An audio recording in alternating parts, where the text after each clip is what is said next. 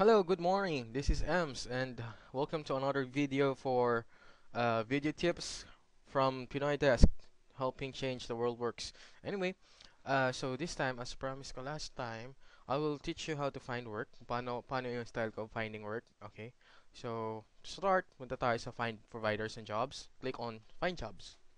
Tapos, we go to, tayo lang natin mag-load. Tapos, we go to click on Search kung gusto mong i-access lahat ng job details, or you click on the design and multimedia kung yun ang gusto mo lang, or administrative support, sales and marketing, and so on and so forth. So when you click on that, you will be redirected to another page kung saan ililist ng Odesk from the most latest hanggang sa pinaka-old na job listing. So what I do is I just click on search kasi gusto ko makita lahat. Okay? Let's wait for it. Up. Okay, there it is. There it is. And now we look for a job na kaya natin. Remember, kaya. Yung kayang job, huwag lang apply ng apply. Kasi yung iba, basta nakita na mo, parang web editor, kaya ko siguro yan. Apply. Don't. Huwag kayong ganun. For more information about cover letters, application letters, watch my other video, yung first video na ginawa ko, para alam nyo yung mga tips like basahin mo na yung job description and don't copy paste cover letters.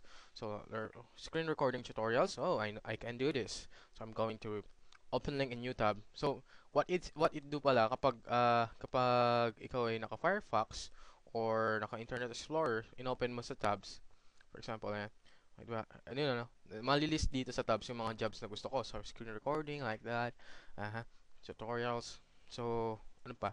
Hanap pa tayo ng iba, baka may bago pa. So let's look again.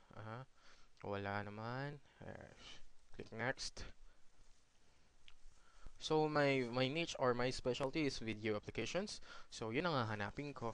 Okay, so businessman, word integration, email marketing. So since gusto kong ma-filter na yung buong process, ang gagawin ko is I will click on design and multimedia. Kasi nandiyan yung mga videos and so and dito na ako sa looking for individual who can journalist how to ito yan. So okay, mukhang wala namang bago. Just review ko lang ng konti. When you click on remove, balik ka doon sa una. Yan.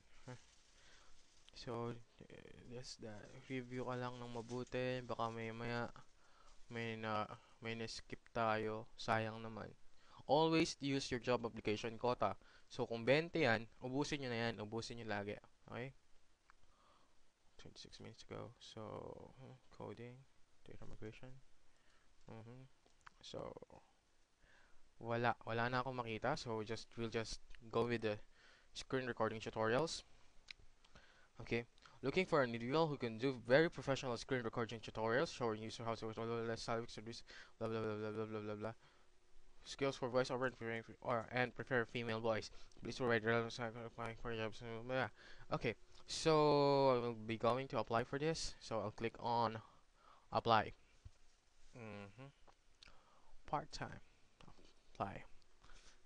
Then I will just go to my screencast account so I can give him my sample. Okay. Sure. So, apply as independent contractor kasi solo lang ako. Or apply under a team. Kung meron kayong team, yan. Kung gusto nyong apply under your team, just click one. I will apply as independent contractor. And then I just say, hi. So, sabi ko sa inyo, dun sa paggawa ng cover letters, wala akong kinaka-copy paste. I mean, hindi ako nagre-recycle ng cover letter. Every application that I do, on the spot, ang paggawa ko ng cover letter. Okay? So, teka lang, hanapin ko lang yung ginawa ko. Title trial, text magic. Okay. I'll click on this one. Just waiting for load. Okay. While I'm waiting for that to load. Okay. Hi. I am interested in this job you're posting. Dahil screen recording tutorials to, I can mention my experiences with screen capture or screencasting, something like that, and post a link. I will say I'm interested in job posting. I am experienced, or I have experiences, or bahala na kayo. I'm experienced. Basta mo spelling ko.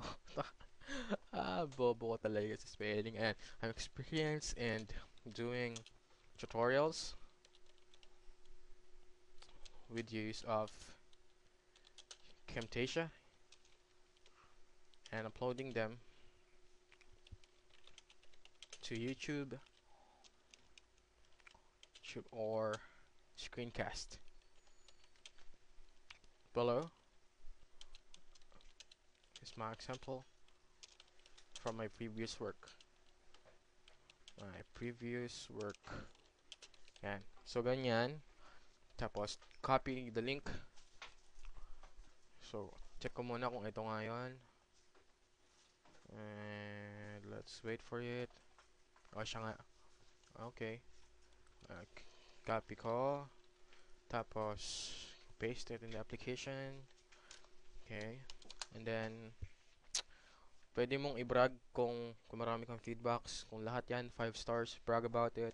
You can say like, I always give good quality. I always provide, oops, mama ko yun. Provide good quality service. Good quality service with fast turnaround. Uh, yes, so something like that. Fast turnaround time. So, ibig sabihin, parang, provide good service, so mabilis na oras. You can check my feedbacks, you can check my profile for my past clients feedbacks. I would love to work for you soon. And then mention that you have a Skype or Yahoo Messenger ready. I have Skype and Yahoo Messenger ready for interview. Thank you for reading my application.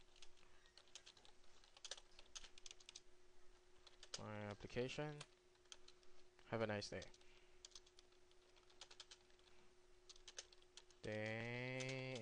And God bless. Best regards, Ems. Or better yet, Emmanuel. Okay, and then apply.